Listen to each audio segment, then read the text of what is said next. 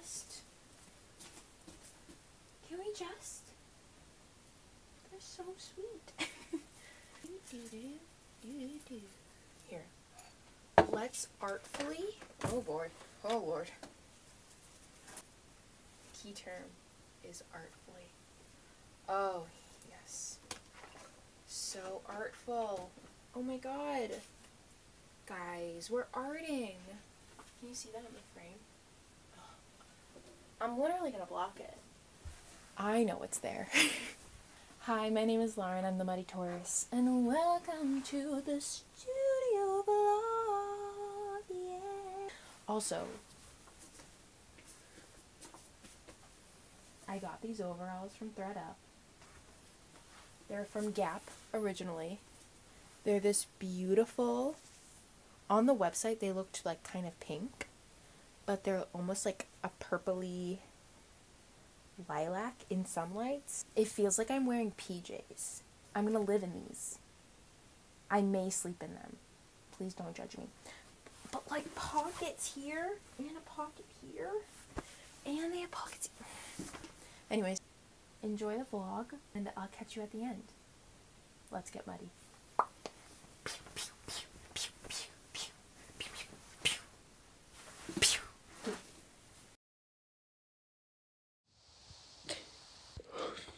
Good morning. Happy April.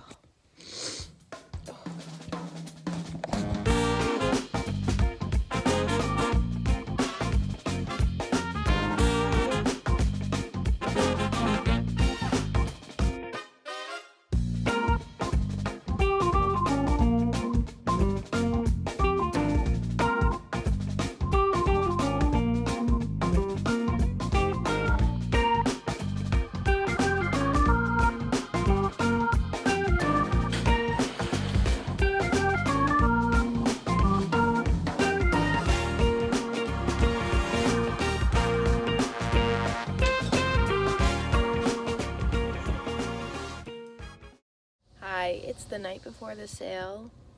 I'm currently in my dad's truck, about to pull out of the driveway. I'm just tired. I have so many thoughts in my brain, like running over to-do lists and making sure I have everything. And I'm just like dead. And this is exactly what happened the last fair. And I know with each sale, you know, like things will get easier and I'll have a better idea of like the list, you know, the list that I need to have for the fair. But yeah, if you're also a vendor and you go through this kind of stress the day before the sale, I'm with you, girl.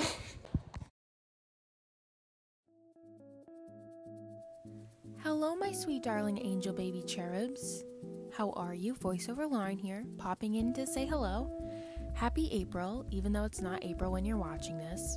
Maybe you're watching it in April of 2023. Okay, happy April then, you know? What the hell? Now, we were very close to Easter, so I was really hamming it up with the spring decor. I have little flowers spread about. I stole an Easter tablecloth from the attic. You know the deal. I just wanted to point out these beautiful earrings that I made with the brass hardware that I got last month. Oh my god, I'm so in love with them. So in love with them. I can link them in my description below if y'all are interested. As you saw in some previous clips, I had fired a bisque the day before, and this is me unloading it at like 7 o'clock at night because I had no time before the sale that morning. I was up at 6 and I was home by 6, so it was a really long day for me.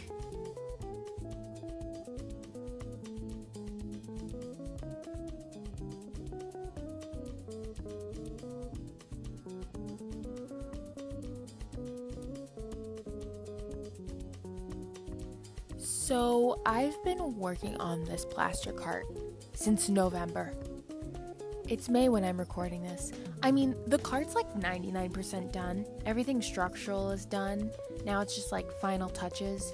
I even tried using it and it worked pretty well, which is great. But in these clips, I'm removing the clay coil that I used to seal the edge so no plaster would leak out when it was flipped upside down and I did my pour. And then in this last clip here after I vacuum, I'm using a rasp to clean up the edge. When I did my pour, I did it on plastic and the plastic got a little warped and, wrinkly. So I'm just using a rasp to smooth it out.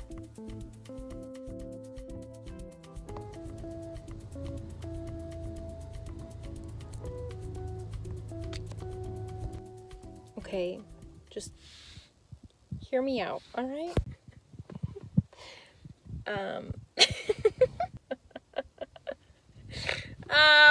Guys, it was free, okay? It was a friend of a friend's.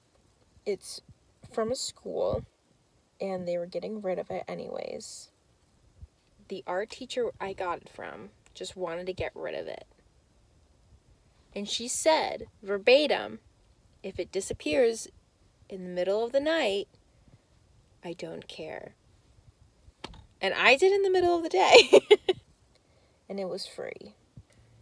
You say free kiln, I say where. You know what I mean? My new summer project. And we got to name her. That's the best part. We got to name her. She's a real cutie. She's bigger than my other little test kiln that I bought at the beginning of this year. So if I can fix it up, maybe I'll keep this one and get rid of the other one. I have plenty of potter friends who are probably interested in a small kiln like this anyways. So we're vibing. So my friend took me to this great craft supply store called Artisan Craftsman Supply, and it's in Cambridge, and oh my god, it's so cute. They had the prettiest paper. They even had clay tools. Like, what? And I almost bought this Zyam clay cutter, and I didn't. So that's it. It was a cool store. I'd go back. Hi. These are corgi butts and a heart. So I'm gonna be really honest with you. I haven't done much. March was very busy for me, if you couldn't tell from the last vlog, because it was over 30 minutes long. So sometime last week, I set up my camera to record myself throwing at the wheel. I had to make a large kind of wide short bowl for a project for class. And then I was also trying to make a really big cake plate on a bat that my friend is letting me borrow. The bowl just and the cake plate, I'm so dumb. I only have one wire tool and it was not long enough for the cake plate. So I thought, well, we could try taking it off with floss. I cut right through it. I cut into it, and the first 2 inches were going well, and then because it's not a wire and it's floss, it had a mind of its own. Completely just ruined the cake plate. And these weren't small objects. They were like 8-pound things. So not only did it take me like 15 minutes to center them, but it also took me kind of a while to make them, to pull up the walls. So that was an hour wasted. And you may be asking yourself, Lauren, where's the footage for that? Well, like I said, I did set up my camera. Did I press record? No. Why would I do that? So, even after, like, I made the bowl, didn't work out. I made the cake plate, didn't work out. Even after that, I was like, you know what? I'm just gonna include this footage because accidents happen and it's relatable when projects don't work out. When I saw that I didn't record anything, I was like, I'm done. I just need to leave. And on top of all of that, when I was trying to cut the cake plate, the bat is so wide that it almost hits the side of my splash pan. So when I was ready to cut it off, I took out one side of the splash pan and I stupidly, so stupid. It just pains me to even explain it, because when I say it out loud, it's so dumb. I put it on its side, and of course, I am a bull in a china shop, the Muddy Taurus. I'm a bull in a china shop.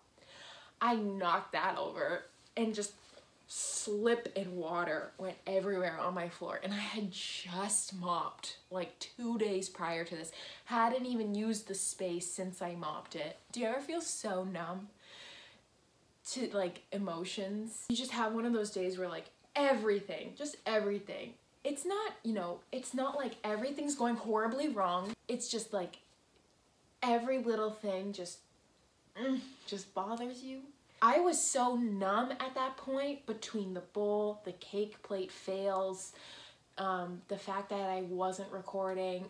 Like, I literally dropped like a half gallon of water. This wasn't like, oh, I just got a little slip on the ground. No. So I got my sponge, I wiped it up. It still looks bad. I can't even bring myself to mop it. That's how mad I am at myself. I'm like, no, you have to live with this mess now, you stupid girl. But we're forgiving ourselves. Everything's fine. So I haven't thrown since then for obvious reasons. I'm tired. Right now, I have to kind of clean myself up here in the garage. I'm gonna glaze real quick. Last week, I did not record much because it was a lot of computer work. Frankly, it was kind of boring, and I didn't feel the need to record myself in my sweatpants on my computer watching reruns of Ghost Hunters. So grab your iced coffee. Make sure you're also drinking water. Let's clean, let's glaze, and let's go have a damn good Monday. Let's turn on the radio and clean.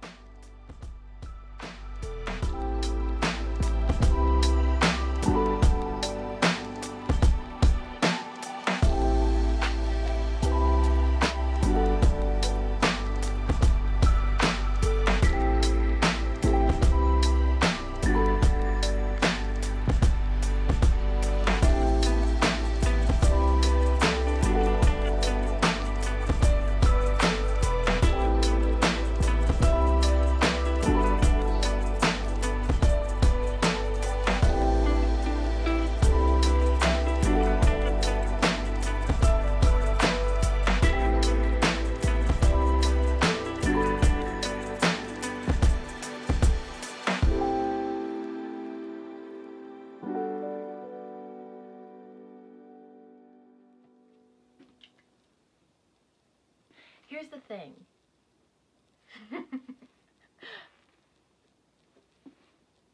I tornadoed.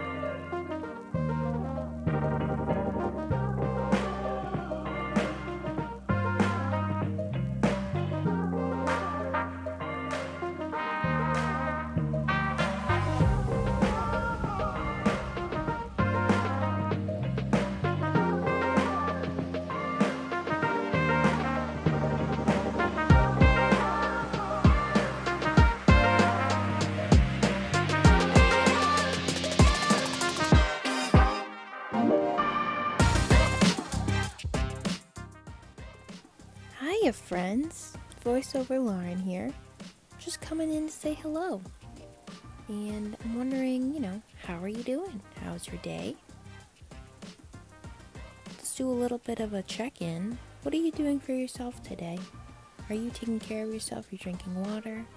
Eating fruits and veggies? Getting all your vitamins and minerals? Good, good. Make sure you water your plants too. This is your reminder. I'm not sure why, but I've been thinking a lot about my experience wheel throwing, where I am now, and where I want to be. So I've been working with clay for about 8 years, but I've really only been wheel throwing, for 4 years very consistently. And I wouldn't consider myself an advanced wheel thrower. Maybe top tier intermediate, on the cusp of advanced. I don't know, maybe I'm hyping myself up a little bit too much, but I'm slowly trying to become a better production potter, and over time I'm trying to throw larger. So the ultimate goal of mine, I have no idea when I'm even going to reach this. It's just like a life goal. I want to throw with a full bag of clay, which is 25 pounds. It's like peak, it's top tier. I want to do it. I have no idea when or how I'm going to get there, but I'm going to keep practicing. So I was trying to make a beautiful big piece, a nice tall sleek vase, and as you can see earlier, I had to cut off like 3 inches of this pot. It just wasn't turning out how I wanted to, and even though, maybe in my brain I'd call it a failed attempt, retrospectively, it was an attempt. It's practice. I'm trying to throw bigger. I'm trying to get to my goal.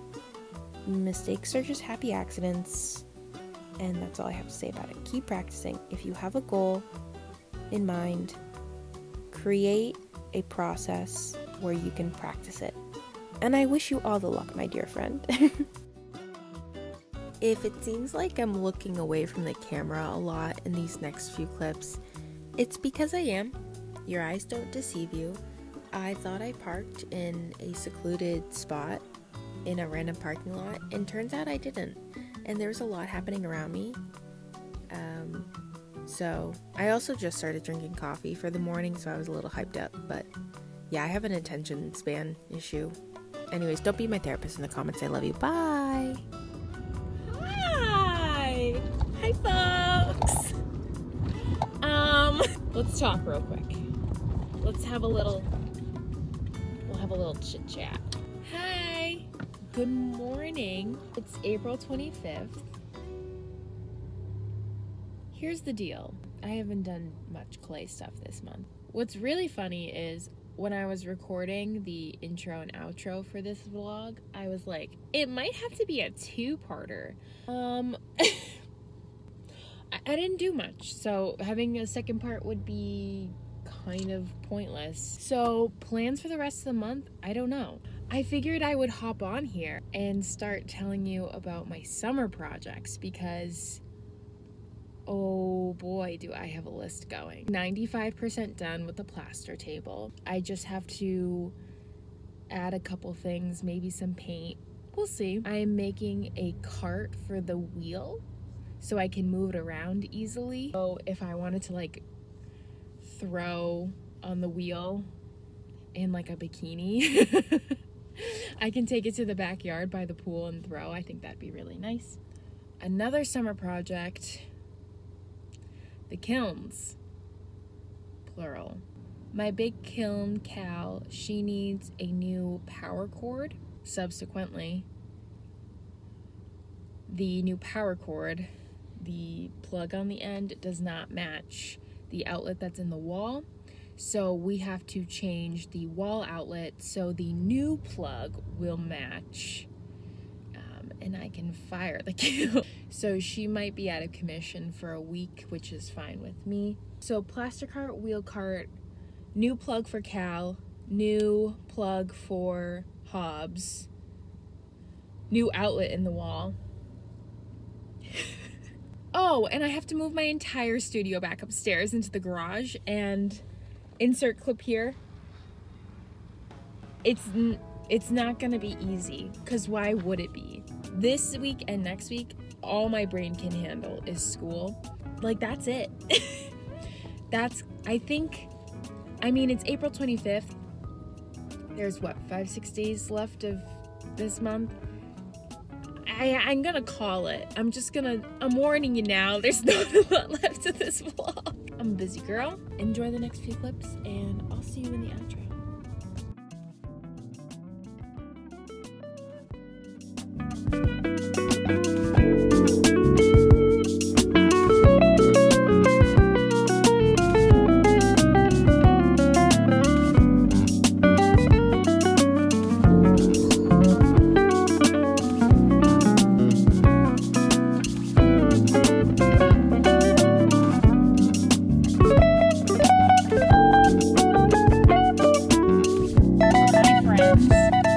I just went to Savers because I had donations to make, and your girl loves to thrift. And guess what? Almost always try to go through the books and I look for pottery books. It is a semi-rare occurrence to find a book, but I found this one, The Practical Potter, a step-by-step handbook by Josie Warshaw, and I'm so excited. I can't wait to look at it. Funny enough, there were 2 copies of it, and one was $3.99 and then the other one was $4.99. So, and they probably priced them at different times, or I don't know. I don't know why they would have 2 copies of a pottery book when they like never have copies of any pottery book. So I was kind of going through it and I was really debating on buying the second one and giving it to a friend. And for whatever reason, I was like, nah, you know what? I'll just leave it here for the next person who really wants it. That was my thought. So I had a cashier helping me, and she was like, where did you find this book? A Potter? I told her it was on the craft and hobbies shelf. And she was like, I've been looking for that book. And I was like, there are 2 copies. And she said, no way. And I said, there's another one over there. And I was like, do you want me to go grab it? And she was like, no, it's okay. I'll grab it at the end of my shift. Okay, that's it, bye. And we've come to our end. Thank you so much for watching.